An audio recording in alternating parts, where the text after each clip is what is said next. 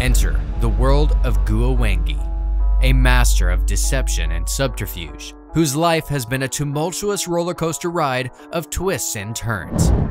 From his humble beginnings as a mushroom farmer, he rose to fame and fortune as a national hero, only to fall from grace and become an international outlaw. But what is it that drives this enigmatic figure? Is he a truth teller, bravely exposing the corruption and tyranny of the Chinese Communist Party? Or is he a cunning manipulator, exploiting the fears and prejudices of his followers for his own personal gain? As you delve into the depths of Guo Wengi's past, you'll uncover a web of secrets and scandals that have altered the history books of both China and America. When it comes to Guo Wengi, Miles Guo, or Ho Wan Kwok, or any of his other aliases, nothing is quite as it seems. Born into a massive family with 8 kids in Shandong, China, this guy started his journey as a mushroom farmer in Zhengzhou, and then he dabbled in the business of tires. Always discontent and an insatiable desire for riches, his future plans began to take shape. Epiphany struck like a bolt of lightning. The ultimate pathway to his wealth lies in the realm of real estate. He created the Zhengzhou Yuda Property Company, which was responsible for building the city's tallest tower of the time, the Yuda International Trade Center. But he wasn't satisfied, and so he moved on to another city, a theme we find that is quite common for Guo. He set his sights on Beijing and scored multiple construction contracts during the 2008 Olympics. This guy had a way about him. He could smooth over almost anyone he talked to get what he wanted. But here's the kicker. This guy's true talent wasn't actually in real estate. His skill was in the art of deception, blackmail, and straight-up lying.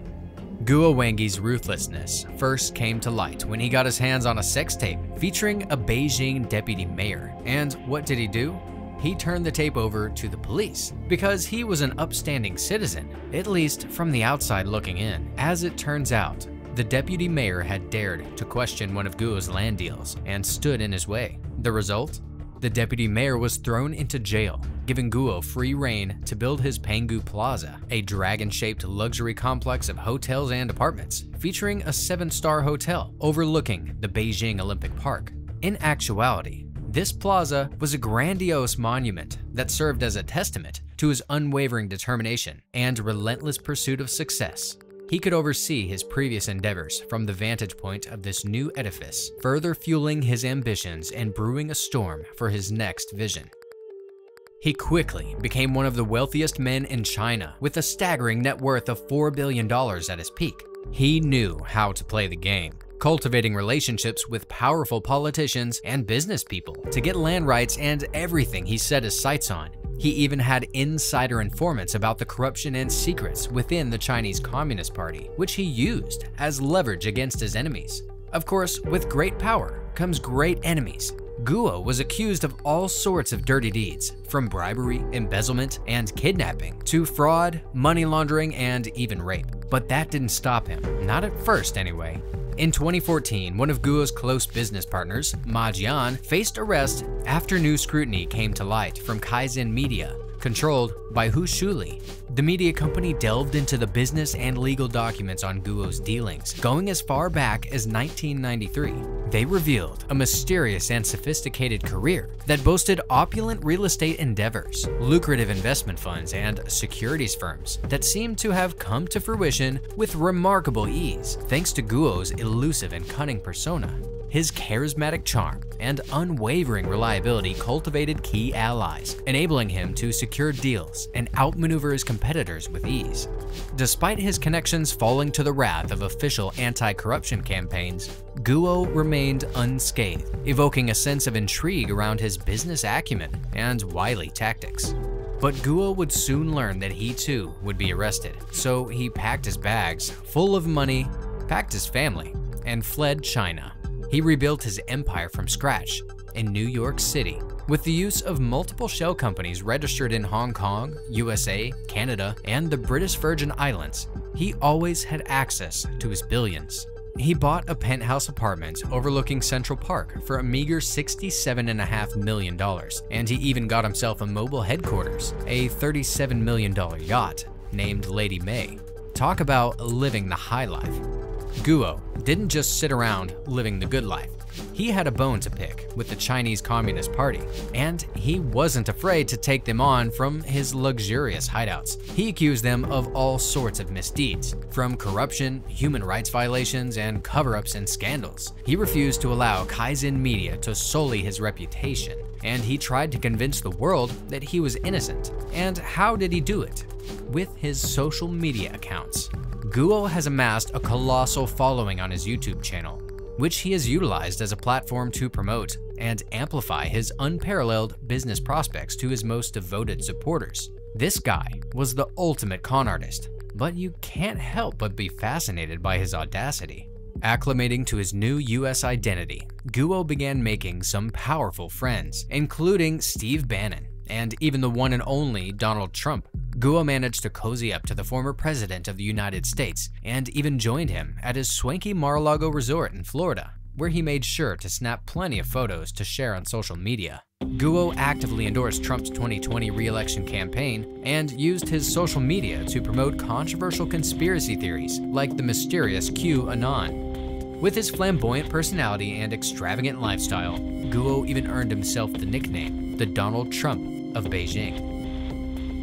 The pinnacle of fame and fortune seemed to be within Guo's grasp, but as they say, all good things must come to an end. In a fleeting turn of events, his association with the infamous Bannon thrust him into the eye of the storm. Guo was implicated in a massive legal case involving the fraudulent collection of funds through the We Build the Wall campaign. The walls of Guo's safe haven in the US were crumbling, much like the ones he fled in China. Bannon was apprehended on Guo's luxurious yacht Lady May, sending shockwaves through the corridors of power. Bannon pled not guilty and was later pardoned by Trump. Guo's controversial past only added fuel to the fire. With the spotlight firmly fixed on him, Guo's already contentious reputation was further tarnished. The drama and intrigue surrounding his every move only intensified. Guo Wengi's downfall was a spectacular and dramatic one. The once high-flying billionaire who fled China and gained political asylum in the US made powerful enemies along the way. He faced lawsuits, investigations, and threats from all sides. But little did his supporters know that his anti-China crusade was a front for a massive scam that milked thousands of his online supporters out of more than $1 billion. The scheme was simple but effective. While presenting himself as a champion of democracy and human rights, he also promised high returns on investments that never came to fruition. Along with his financial advisor, William G., he swindled investors into handing over their hard-earned cash with the promise of big profits. The money, instead of being invested, was siphoned off for Guo's lavish lifestyle and other dubious activities. However, Guo's luck ran out in March of 2023. When FBI agents arrested him at his luxurious penthouse. He was charged with leading a sophisticated conspiracy to defraud his online followers. He pleaded not guilty, but it wasn't enough to convince the authorities, and he was denied bail. If convicted, he faces up to 20 years in prison. It's a shocking and ignominious end for a man who once had the ear of powerful politicians and the support of thousands of online fans. But as the saying goes, all that glitters is not gold. Guo's rise to power and fame was built on a foundation of lies and deceit, and now justice may finally be served. Guo Wengi's fraudulent activities knew no bounds. He and his accomplice, Qin Mingji, devised not one, not two, but 3 schemes to con unsuspecting investors. The first scheme involved selling shares of an unregistered media company called GTV Media Group.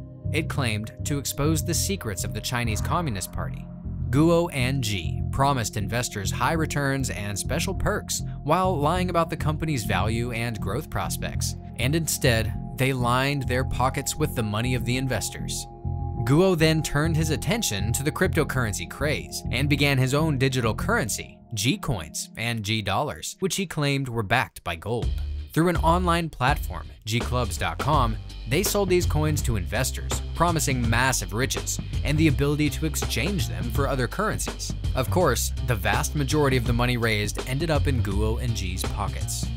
Their third scam involved a fake agricultural project called Himalaya Farm Alliance. It supposedly aimed to develop organic farms and provide nutritious food to those in need. Guo Wengi convinced investors to lend money to the project through an online platform called Himalaya Exchange, again promising high interest rates and repayment guarantees. But once again, the funds were diverted to personal accounts and shell companies, all while the project's existence, location, and performance were all lies. Guo Wengi, whose real name is Ho Wan Kwok, had made headlines with his arrest. And things took a dramatic turn when a fire broke out in his luxurious 15-room apartment while the FBI agents were still searching it.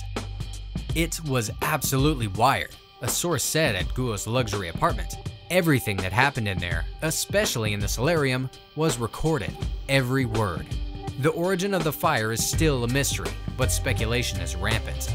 It's believed that the apartment was meticulously outfitted with a labyrinth network of wires, and the flames were cleverly orchestrated remotely as a response to an unwelcomed presence.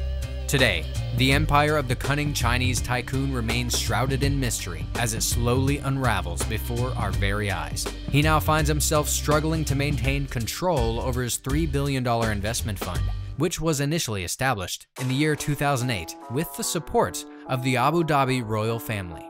To add insult to injury, his assets on the Chinese mainland have been seized or sold off, including his iconic Penghu Plaza, leaving many to question how a man who was once thought to be invincible could meet such a sudden and mysterious downfall. Be sure and subscribe, and thanks for watching. If you thought this story was a roller coaster, check out these videos next and I'll meet you there.